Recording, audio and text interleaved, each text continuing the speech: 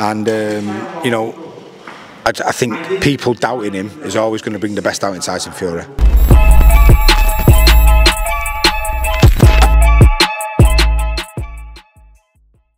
Danny Gathone here for Pro Boxing Fans. We're in Manchester ahead of a big day of press conferences. First, we've got Zalfa Barrett versus Jordan Gill. It's a pleasure to be joined by trainer Jamie Moore. Jamie, you're here for this part of the press conference anyway for Cameron Vaughn, takes on Jordan Flynn. A lot of praise going the way of both men for taking this fight. It's the sort of fight we don't see given the stages both men are at in their careers. You've said in numerous interviews before how talented a fighter you think Cameron is. Were there ever any reservations about taking what is a significant step up against a fighter like Jordan Flynn? No, I mean, you know, I think when you've got a fighter like Cameron who's so sort of talented, and you don't really want them to be matched with the type of kids where they're not going to really learn any lessons from it at all. And Jordan Flynn's a good fighter, solid fighter. You know, he's been in a couple of good fights already himself. And when the fight got proposed to me, I was like, yeah, listen, why not? I'd much rather him be involved in a fight like that at this stage, where both guys are relatively inexperienced, but they're going to learn from it, you know, either way. And you know, and obviously, I wouldn't say it's a 50-50, but it's maybe a 60-40 type of fight, and I think that's the perfect type of fight for Cameron, because he's going to improve, he's going to get better from it, he's not going to have it all his own way, which is the best sort of apprenticeship, because by the time he does get to the stage where I believe he will get into title fights and stuff, he's got the lessons on board then, where he's took it from it. There's been a lot of needle, both men have had plenty to say. We saw there was a bit of pushing, shoving in the ring a couple of weeks ago. Do you think that having that sort of, you know, build up and an opponent where there is a bit of nastiness there, is that something again that'll serve Cameron well as he goes forward? Well, it's just experience, isn't it? And you know, boxing's not just about the fighting part of it. It's about learning to control your emotions and make sure that you know you don't let your heart rule your head. You know, you've got to make sure you keep cool, calm, and collected. And you can see there's a bit of needle there between them. So this is a good lesson for him to be able to sort of have them emotions inside him, but have to. As the training camp goes on, and now by the time he gets to the fight, he's got to learn to control them and make sure he can perform properly while he's got those emotions inside him.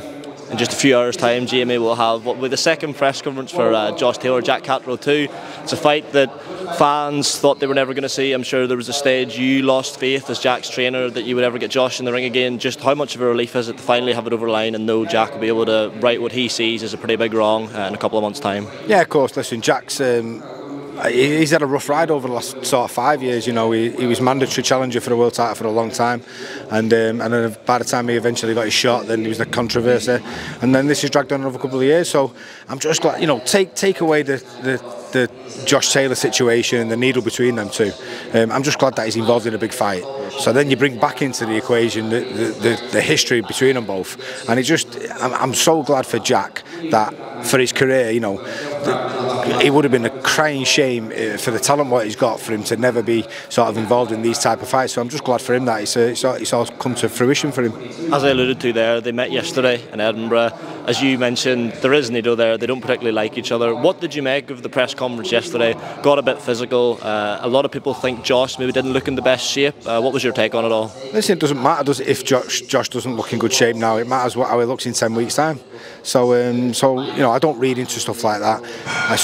You know, certainly hearsay and rumours. What I'll do is I'll do exactly the same as what I did the first time, and I'll make sure we train for the very best Josh Taylor that we can do. I'll make sure that Jack Catterall's in the best shape he can possibly be in, and then may the best man win. Jack seems to think that Josh is maybe on the decline. He's maybe seen better days. Is that a view you agree with? Well, we'll never know that, will we? And you know, sort of common sense and nature tells you that by the time you're 33, you're probably not as good. There'll be very, very few fighters get better when they're 33. You know, there's the exception to the rule, like a Bernard Hopkins. But generally, by the time you get to around 33, you probably just sort of hit the top of the hill and you're on a little bit of a slide on the other side, but nothing too much. You know, Jack's 30 himself, and you know, the only thing I can say in terms of the fights what they've had is Josh has been in a lot deeper and he's had harder fights than Jack has. So maybe that means that Jack's a little fresher, but I don't read into any of these sort of rumours or theories that you know might be on the slide or he doesn't look in great shape, because the fight's not here yet. In 10 weeks' time, he will be, and I will get Jack to prepare for him exactly as if he was boxing the Taylor what boxed who took part in the World Series boxing tournament. That type of Josh Taylor. One thing Jack certainly will have going into this fight, and something he hasn't always had throughout his career, is good solid activity. You know, as a trainer, you hear any trainer say that's the one thing you want. Do you think we do see the best version of Jack Catterall in a couple of months? Well, he went into the first fight with Josh off of like a 15-16 month layoff, and still performed well. So he's got momentum now. He's got activity in the gym. He's just getting better all the time, and that's great to see. It's great to see, and it's good from our point of view. You know, momentum is always good, and Josh hasn't been in the ring for 12 months, so you know that's going to be in our favour as well. So I know they're not big wins, but all those little things added up give us a better chance. So it's all good. It's all positive. Last one on the rematch. Given what happened first time round with the scoring, will there be any reservations about the judging this time? Jack said he wants to go in there and stop Josh Taylor. Does that play on your mind going into the rematch? I'll say the same as what I said going into the rematch with Katie Taylor with Chantal. You know, you can't afford to think about things like that. You have to concentrate on your job, make sure you get your fighter to perform to the best of his ability, and then you've just got to hope that things go the way they should. Let's talk a bit about Chantal and Katie. I watched an interview with Eddie the other day, and you know things have gone a bit quiet on the trilogy front. He sort of basically hinted that the ball's with Chantal and yourself and her team's court. What is the hold up in getting this trilogy fight over the line? I've no idea, to be honest with you. Me and Chantal aren't working together anymore, so we've just decided to go our separate ways, and we haven't fell out or anything like that. I wish her all the best. I'll always love her. You know, we had a great ride together, but we're not working together now, so I've no idea what's going on. No problem. Last one I get your thoughts on is this whole debacle around Tyson Fury, the Oleksandr Usyk fight being postponed. A lot of conspiracy theories online that he inflicted the cut. I can tell by your reaction. Cuts happen. I said this a few times in different interviews. I got cut underneath my eye 10 days before I fought Matthew Macklin.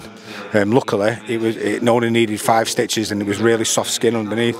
And then 5 days later, I had the stitches out, and I was able to fight. But it could have been a different story.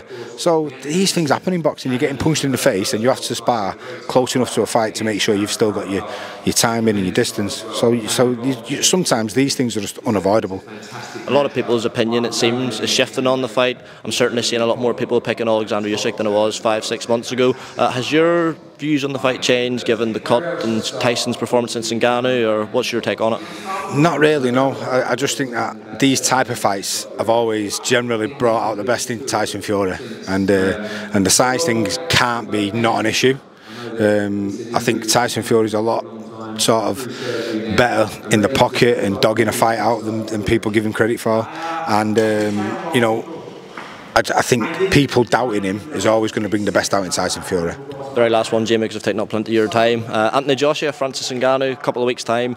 Again, something people seem to be split on. If Ngannou, based on what he done against Tyson Fury, can cause AJ similar problems, a lot of people see it as sort of opportunistic from AJ and that he'll make light work of him. What side of the fence do you sit on? Yeah, listen, I'm intrigued by it. I really am. I want to see if it was Fury who underperformed and Ngannou was made to look better than he was, or whether he really is, you know, a decent boxer. I thought Anthony Joshua looked the best he's looked for years in his last fight, and if that type of Joshua turns up, then Ngannou's got his hands full. He really has. He looked like he had a decent chin, but Anthony Joshua on his night punches a lot harder than Tyson Fury, so that could be the difference. And honestly, I really can't wait to watch that one. Had to push you for a prediction? Yeah, I think AJ might take him a few rounds to sort of wear him down. He might even have to weather a few little storms himself, you know, because Ngannou can punch. But I'd guess maybe 6-7 rounds he might have him out there. Jim Moore, thanks so much for giving your time. Enjoy a long day of press conference at Manchester. Cheers pal, thank you.